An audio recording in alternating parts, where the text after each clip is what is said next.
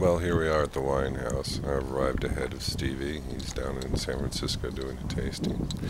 The wine house is just one incredible place, for lack of better words. It's vineyards all around. If you look up in the distance, you could see the house. We're about halfway up the driveway, which is about 2 miles long. There's nothing but vineyards all around it. And we'll be staying here. I'll be meeting Stevie. He'll be in one of his educational modes because he'll be preparing and actually bringing some Grand Cru Burgundies with him to prepare for a CIA lecture, which he's going to be doing later in the week. So, now I just arrived at the wine house. That's the barn over there, where they keep the equipment to take care of all the fields around here, the vineyards. This is the house that we're going to be staying at. We refer to it as the wine house. You can see that the vineyards are extensive in every direction. It literally is miles. And we're going to be here as guests of some very gracious friends who are growers, and these are all their vineyards, and the wine house is where they entertain. So let's take a look at the back. This is the back of the house, and a nice little hot tub, and it's 360 degrees of vineyards in every direction that you look. There's grapes growing, and up on the hills you can see they're planting new vineyards right now. The wine house is an incredible place. I mean, it's known for its incredible views, its location, but it's also known for the hospitality of its owners. They are just incredible. If they know that you like something, it'll be waiting in the house for you. They also are some of the best and biggest growers in Napa, so they have wines available to them that are just not available to other people, which makes the wine cellar at the wine house very unique and fun.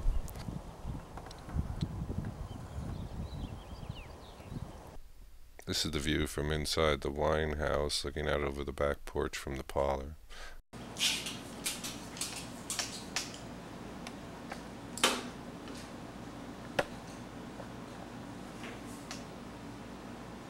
What do we have, Stevie?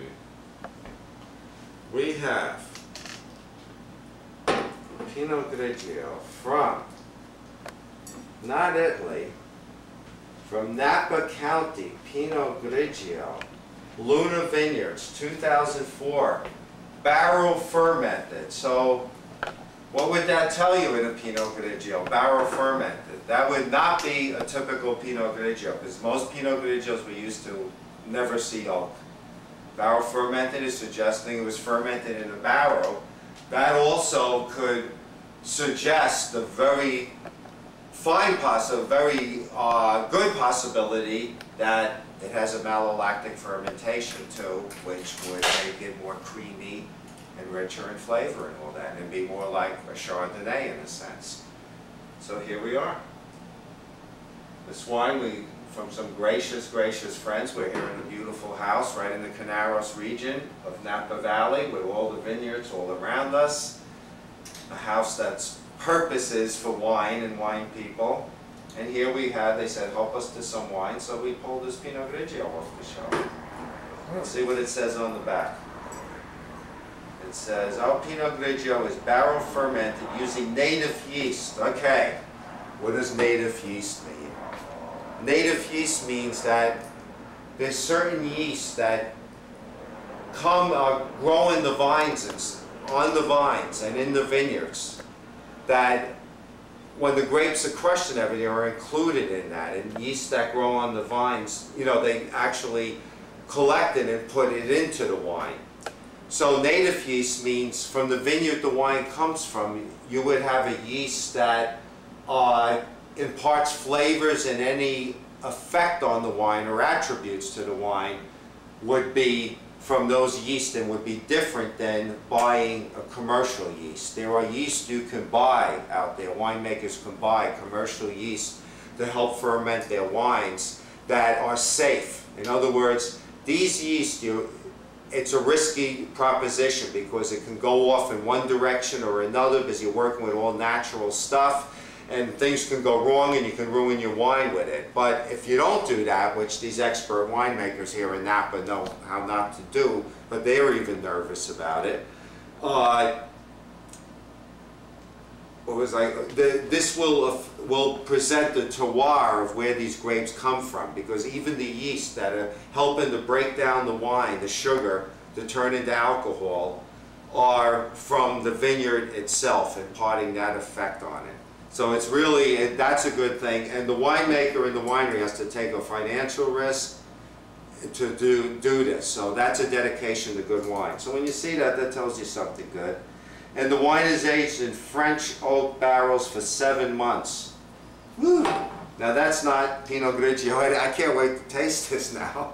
Well, let's go outside. 7 months in French oak for a Pinot Grigio. Outside, out of the kitchen. Look at this, everybody. Look out here. Napa Valley. Napa Valley, baby. This is the Canaros region. If you notice, the hills are rolling here. When you go further north in the valley, it gets to be more mountainous, steeper mountains and stuff when you're up in Rutherford and even further up. But here it's rolling. This is the coolest part of Napa. In fact, today, I know in other parts very close to here, it was in the 90s. Here it's beautiful, breezy, the sun feels great. This is the kind of climate. Tonight it will really cool off a lot. This is the kind of climate that Pinot Noir and good Chardonnay really like.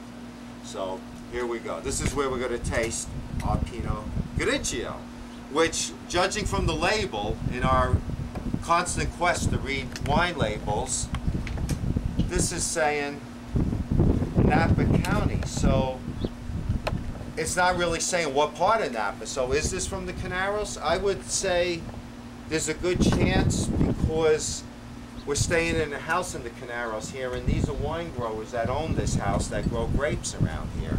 So maybe there's a good chance this does come from there, but we don't know from the label.